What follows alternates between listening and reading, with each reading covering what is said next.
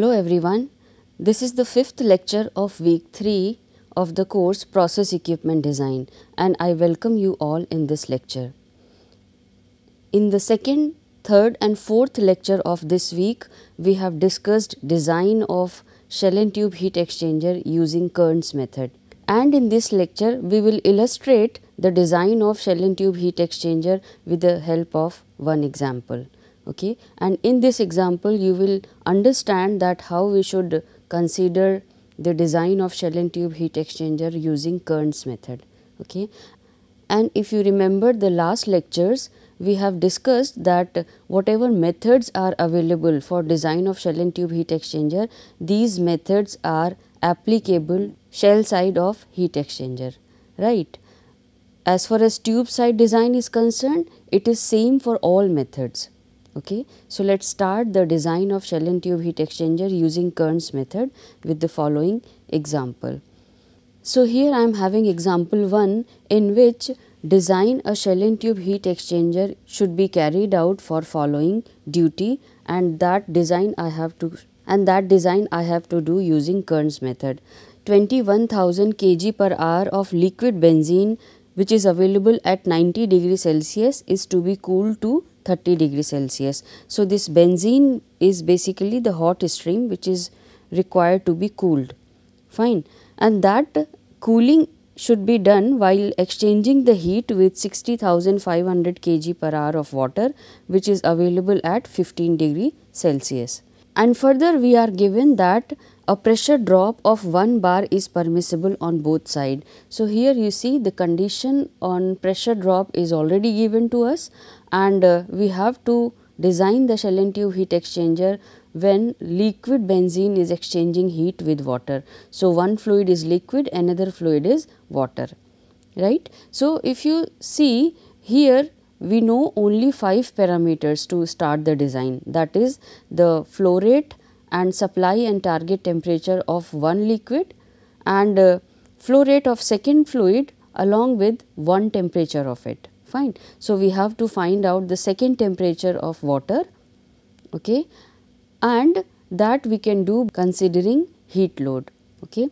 So first of all we have to find out the heat load, and you know that for heating, and you know that to calculate heat duty we have to find out specific heat of the liquid first. Okay.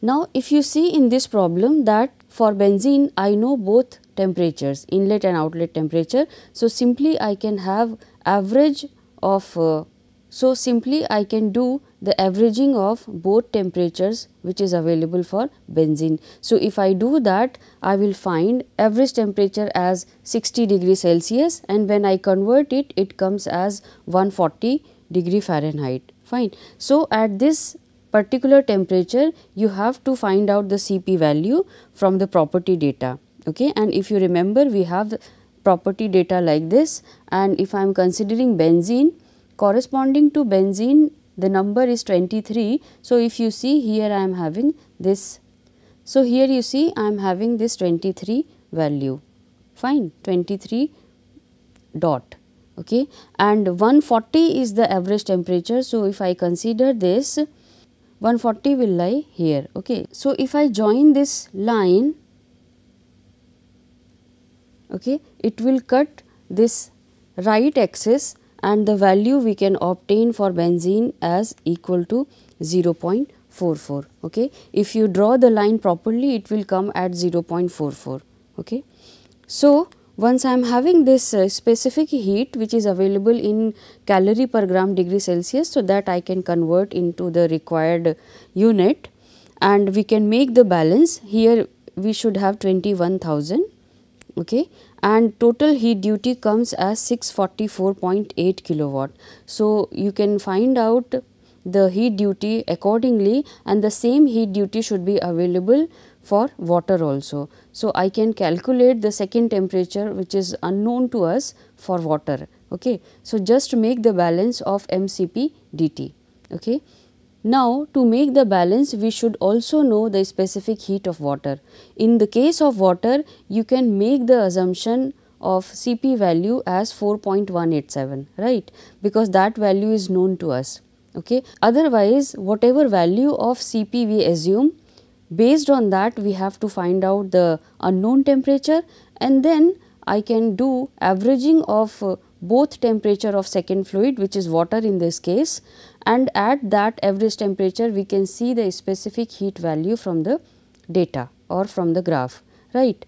So, at average temperature, whatever Cp I will obtain from the graph should be equal to the assumed value, fine. If it is not, we have to take the value of Cp which we have seen from the graph, and then again we have to calculate the unknown temperature of the stream.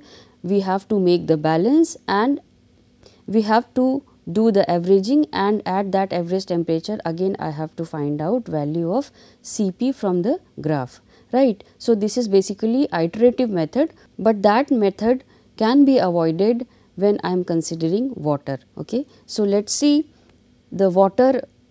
So, let us see the heat balancing over water. So, here I have assumed Cp value of water as 4.187 and total heat duty available to me is 644.8 kilowatt. So, I can find out the unknown temperature which comes as 24.16. Okay. So, here you have to check this temperature, okay, and that checking should be done only in the case of water, okay, because what will happen when I am considering the water at this exit temperature, fine, at this exit temperature water will enter into the cooling tower, okay, and from cooling tower it gets cooled down and then it returns back to the exchanger. Okay. So, that cycle is going on. So, in that case we ensure that exit temperature of water should be less than or equal to 40 degrees Celsius. Okay. And the reason behind this is that because at high temperature solubility of component in water decreases, okay, and that decrement starts beyond 40 degrees Celsius. Okay. So, when that solubility decreases, precipitation will increase and material will start depositing over the surface. So, it may create problem for cooling tower. Okay. So, here you have to check that exit temperature of water should be less than equal to 40. Now, if it is coming more than equal to 40, okay, now if this temperature comes more than 40 degrees Celsius, we have to revise the flow rate of the water, okay, because temperature we have to be very carefully chosen. So, this check you have to do over here, which we find correct in this particular case, and then we carry out the averaging of the water which is coming as 19.58 degrees Celsius, and that should be 67.24 degree Fahrenheit. Now, at this average temperature we again have to see the Cp value from the graph, which will come out as 4.187. So, in the case of water the assumption will be equal. Okay. However, that will be completely iterative approach when you are considering the other fluids than the water. Okay. And there is no guideline to assume initial Cp value, that randomly you have to assume. Okay. So, we can consider that average temperature of water should be 67.24 degree Fahrenheit, fine. So, we know all temperatures of both fluids. So, next step is we have to collect other properties, because I know the average temperature of both fluids. For benzene, the average temperature is 140 degree Fahrenheit, Cp value we have already obtained. Thermal conductivity, okay, thermal conductivity we can see from this table. Okay. So, if you see here I am having the benzene and corresponding to 140 degree Celsius, corresponding to 140 degree Fahrenheit, we can have value as 0.87, right. So, that 0.87 we have considered, and then converting it into the desired unit, we can find out thermal conductivity of benzene as 1.5 into 10⁻⁻⁴ kilowatt per meter degree Celsius. Okay. Density of benzene, that we can obtain, and similarly we can obtain the viscosity of benzene. Okay. So, for viscosity we can use this graph. okay, and xy value, as we have already explained, that you can take from here, and for benzene it is 12.5 and 10.9. So, you can simply make the point over here. So, it will lie somewhere here. 140 degree you already know the average temperature. So, we can make the line joining this point, and somewhere it will cut the right axis, and similarly we can find out value of viscosity of benzene as 0.38 centipoise. So, it should be centipoise, right. So, when I convert it, I can find 0.38 into 10⁻³ kg per meter second. That is basically the desired unit to carry out the calculation. Okay.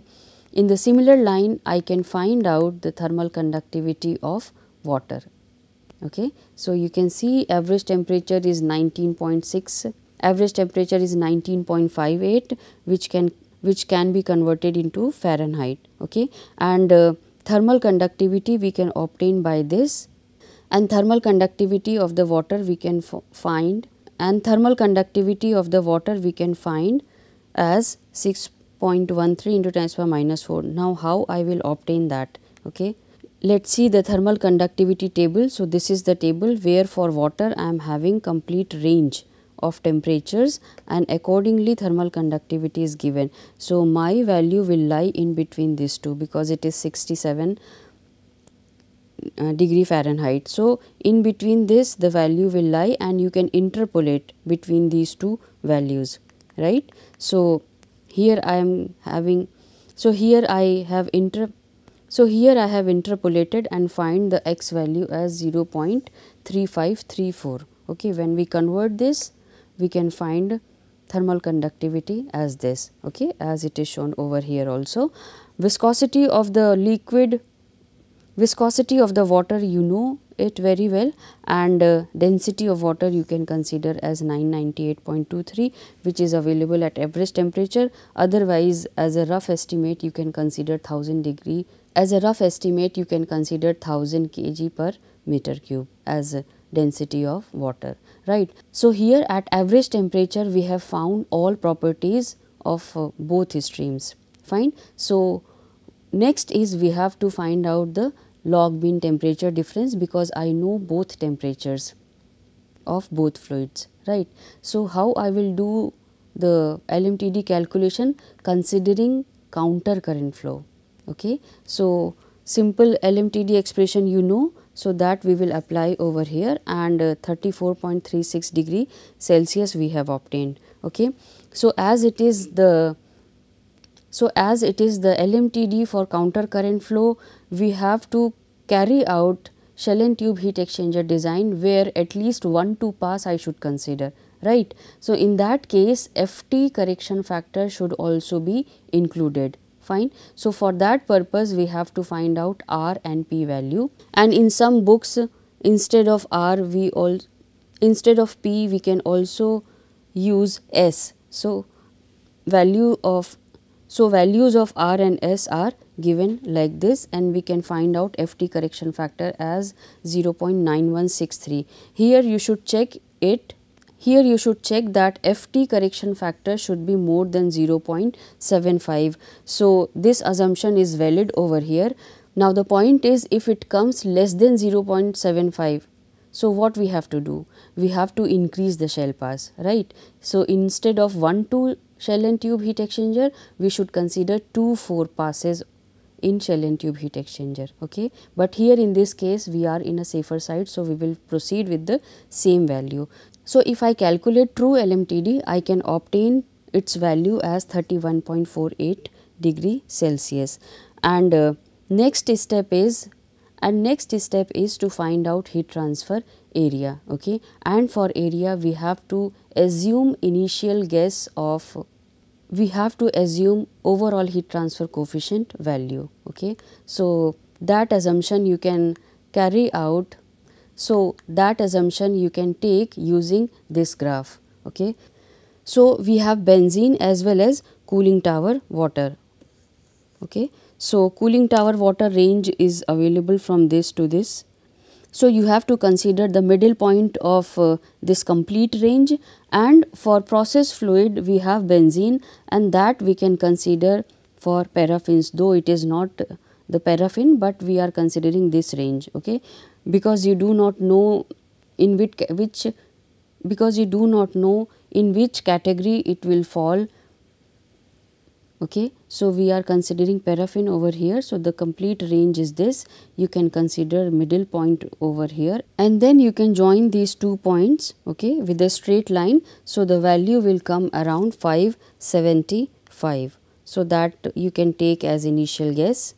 So the value of overall heat transfer coefficient you can obtain as 575 as initial guess. So heat transfer area you can calculate as 35.62 meter square, okay. Now we have to decide the tube dimensions, okay. If you remember the diameter of the tube, the optimum diameter varies from 16 mm to 25 mm, right. That point we have already discussed in a lecture where we have discussed tubes, okay. So we will see the data for tube. So we will see the data for tube dimension, okay. So if you see here I am having the table, okay, and this 3/4 will lie between 16 to 25 mm, okay. So if I convert, we can find the value as 19.05 mm, okay. So that will lie between 16 to 25 mm, okay. So we should choose OD as 3/4, right, and how I should choose ID of the tube, that I can do while selecting correct BWG value, okay. And correct BWG value you can obtain from middle of this complete range, okay. So I am taking 15 BWG value, and corresponding to this internal diameter of the tube becomes 0.606 inches, okay. So OD of the tube we can obtain 19.065, okay, and BWG value we have considered as 15.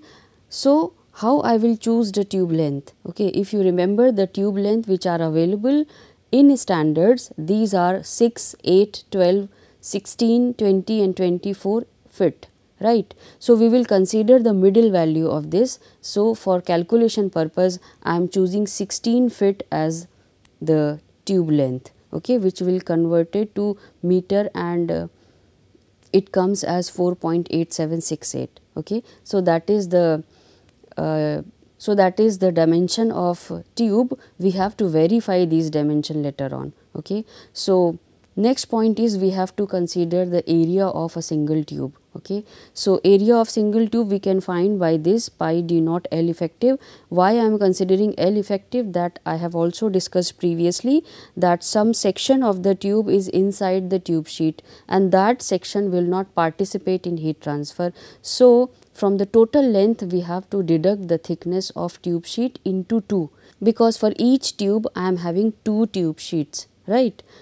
However, if I am considering U tube or so, we can have tube sheet only in one part, we can have tube sheet only at one side, not the other side, okay. But in this tube sheet U tube will enter twice, right. First is above and second is below, right. So in that case again you have to deduct twice into tube sheet thickness from the total length of the U tube, fine. So considering pi d naught and L effective, we can calculate area of single tube as 0.2891 meter square, okay. Now how I am considering this 50, because OD of the tube is less than 25, okay. So tube sheet thickness should be at least 25. If OD of the tube is more than 25, then the OD of the tube will be equal to tube sheet thickness, right. So in this way we have deducted 50 mm from the total length and we can find out the area of one tube.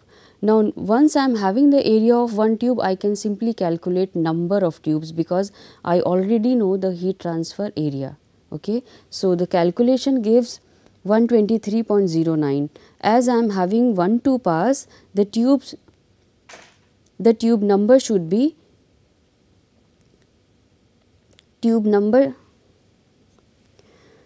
tube number should be even. So, I am considering 124 as total number of tubes, 2 passes I am considering. So, 62 tubes will be available in one pass. Okay.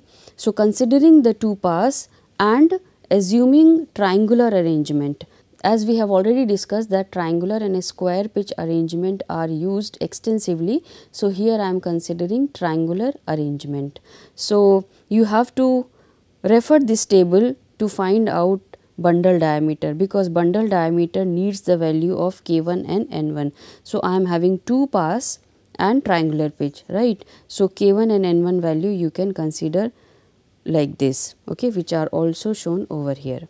Okay. So, if I am having K1 and N1 value, I can find out the bundle diameter considering D naught of the tube, and that calculation gives bundle diameter as 0.318 meter.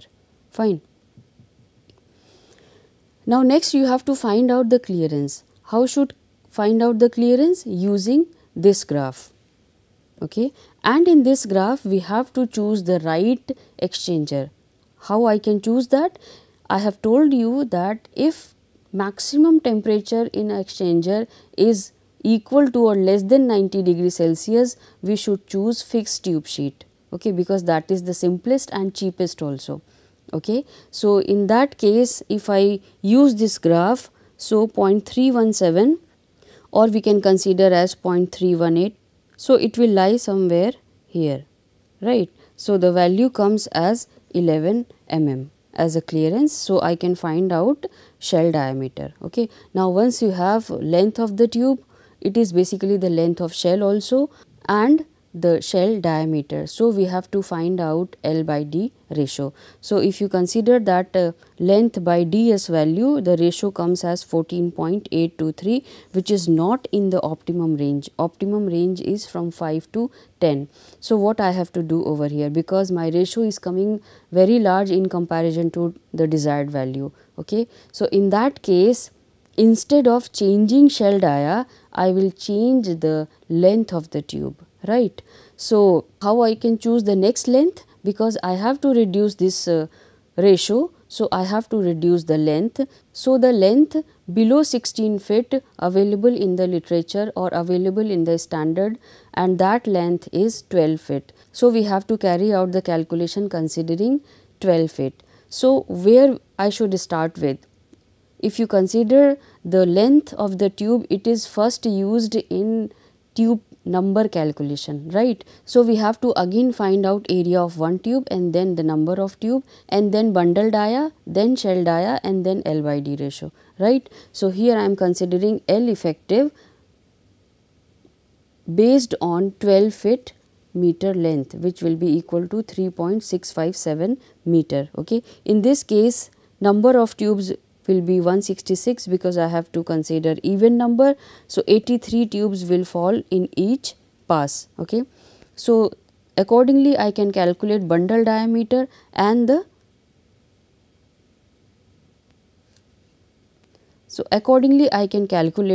bundle dia, considering clearance from the same manner as we have discussed in the last iteration.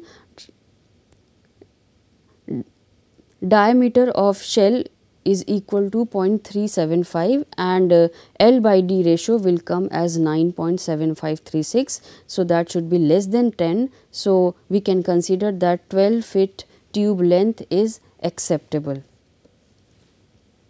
right. So, in this way you have decided the tube as well as exchanger length and tube diameter, okay, and the shell diameter. Okay. So, further what we have to do? We have to relocate. So, further what we have to do? We have to allocate the fluid to shell side or tube side. Okay. So, now if I ask you which fluid has more tendency of fouling, okay, because based on corrosion, based on fouling, we have to locate the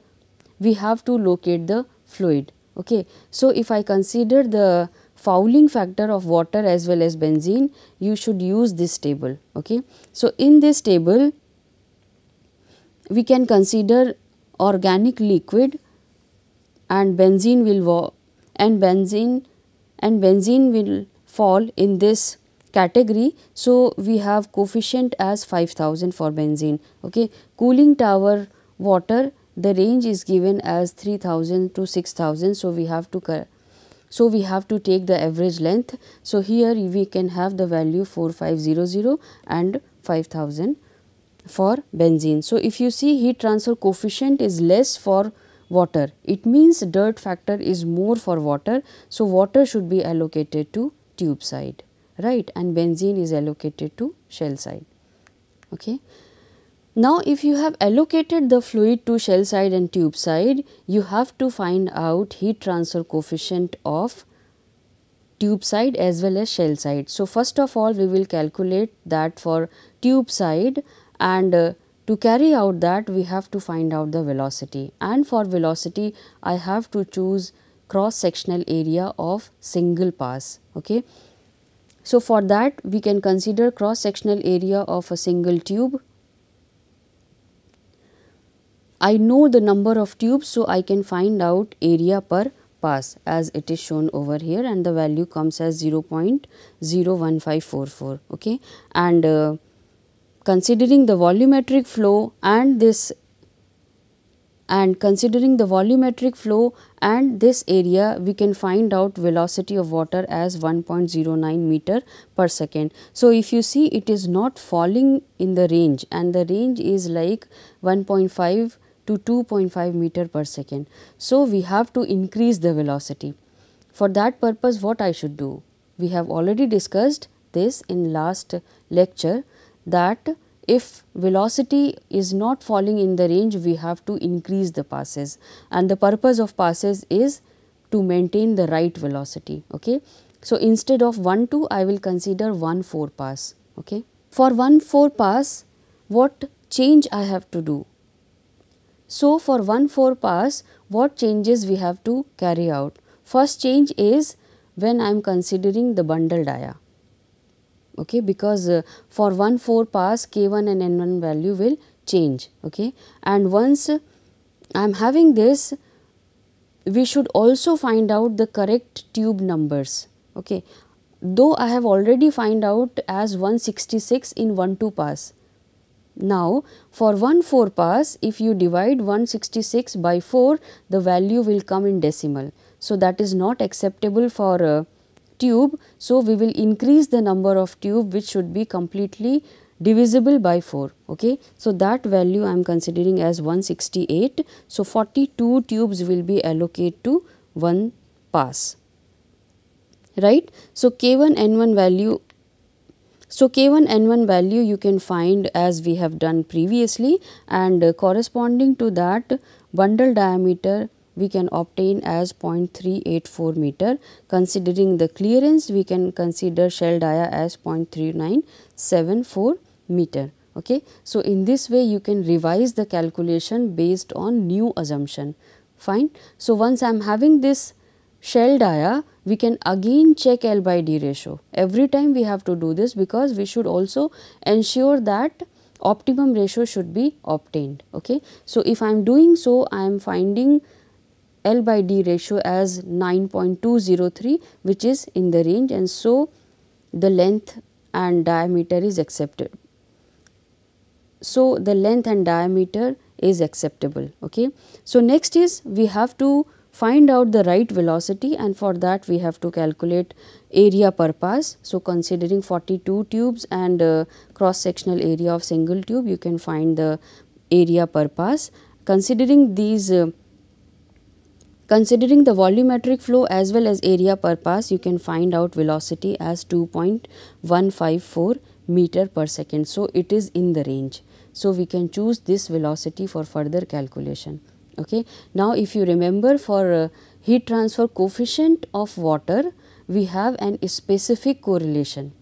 Okay. So instead of going to generalized equation, we can use this equation which is given for water only. So considering all these value like velocity over here, and this is the di, okay, inner diameter, which we have already discussed. Okay. So that value I should keep in mm. Okay. So considering this value, heat transfer coefficient of tube side we can obtain as 7822.564 watt per meter square degree Celsius. Okay.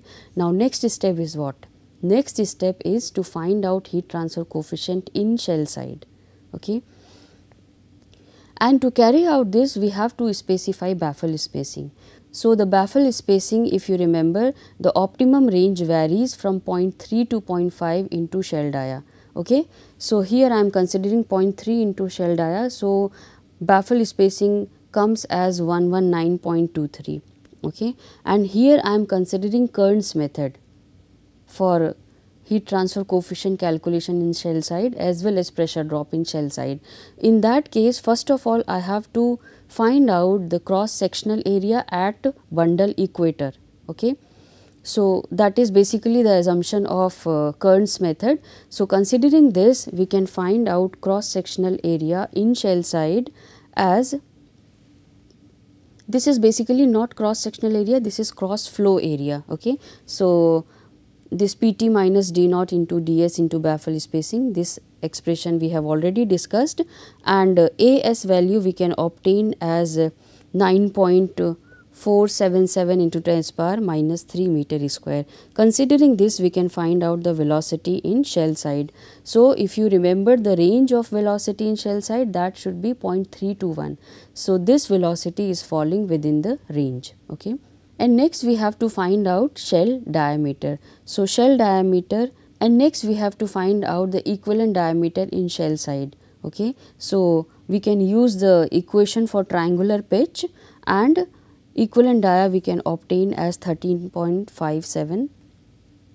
Equivalent diameter we can obtain as 13.537 mm. Okay. So, considering all these value, we will find out the Reynolds number and then the Prandtl number, and then we will consider the heat transfer coefficient expression, and which is basically this for shell side. Okay. So, here I am neglecting this term, that is the viscosity correction factor. Okay. So, this I should not consider. And here we have to find out JH value. Okay. So, for that you can use this graph. So, the Reynolds number is coming as 2.2. So, that may be equal to, that will be equal to here. And if you consider baffle cut I will consider as 25 because it varies from 15 to 25 in optimum range.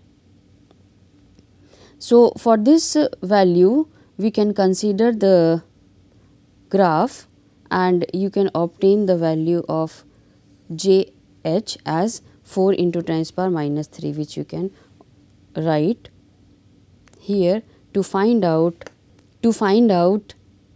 heat transfer coefficient in shell side, and which comes as 1624.07. So, here I am having heat transfer coefficient and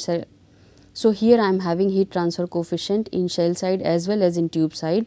So, I can calculate overall heat transfer coefficient because you know dirt factor of both fluids, and you also know the thermal conductivity of the material. So, that thermal conductivity you can assume as 27, and when I convert it, I can find the thermal conductivity like this, and you put all the values in this expression, and overall heat transfer coefficient you can find as 773.4. I should compare that with assumed value. Here as assumed value should come. Here assumed value should come. So, if I consider that, the percent error I am finding as 25.64. Okay. Now, it is also possible that based on assumed value, the U value should come more than, the error in U value should be more than 30%. In that case, you have to consider revised value of U naught as 773.4, and you have to take the revision from area calculation. Okay. So, in that way you have to calculate overall heat transfer coefficient. Now, we will proceed for pressure drop in tube side as well as in shell side. So, this is the expression to find out pressure drop in tube side, where I am neglecting this term viscosity correction factor, and if you consider this 0.14, so this is the criteria. If Reynolds number is more than 2100, we have to choose m as minus 0.14. So Reynolds number you can find as this value 3.3 into 10 power 5. So that is more than 21,000. So we can consider turbulent flow, but because I am not using viscosity correction factor, this calculation is not required, but if it is required you can choose accordingly.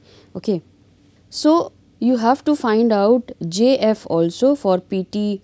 So now you have to find out JF also for pressure drop in tube side, and that you can find through this graph. Okay. So if you see the Reynolds number you can obtain as 3.3, JF value you can find as 3.5 into 10 power minus 3. Okay. So we can consider pressure drop calculation further considering the total length of the tube. Okay. Because we have already discussed that total tube length will give the pressure drop, because total tube length will have the friction. Okay.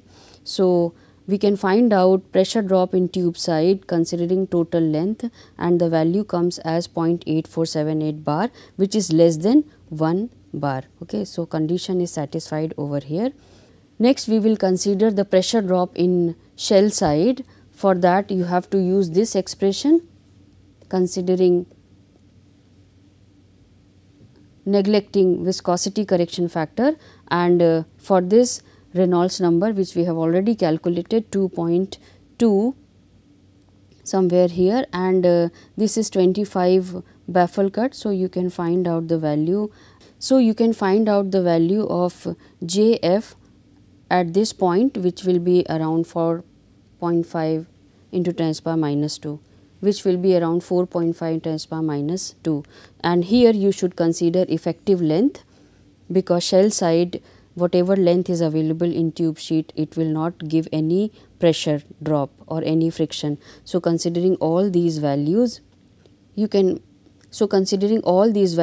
calculate the pressure drop, and here it is US, not US square, and pressure drop you can obtain as 0.57 atmosphere, or you can convert that into bar, and that will be less than 1 bar. So in both side pressure drop is within the limit. Okay. So we can say that design is valid. Okay. So in this way you can design shell and tube heat exchanger. It is the detailed calculation, and it is really time consuming to find out and it is really time consuming to design a shell and tube heat exchanger with each detail. Okay. So here we are having some references. You can go through the problems given in these books for design of shell and tube heat exchanger using Kern's method. And now I am having the summary of this video, and here design of shell and tube heat exchanger is illustrated with the help of one example. Design we have started with basic 5 known parameters that I have already discussed. Properties according to average temperature is computed, and I have already explained how you can obtain these properties. And finally overall heat transfer coefficient as well as pressure drop of shell and tube side are found in permissible limit. Okay. So in that way you can complete the design of shell and tube heat exchanger. Here you should consider one point, that error in overall heat transfer coefficient I am considering based on assumed U naught value. The error may come more than 30%. So there you have to repeat the complete calculation from area step. Okay. So I hope things are clear to you, and that's all for now. Thank you.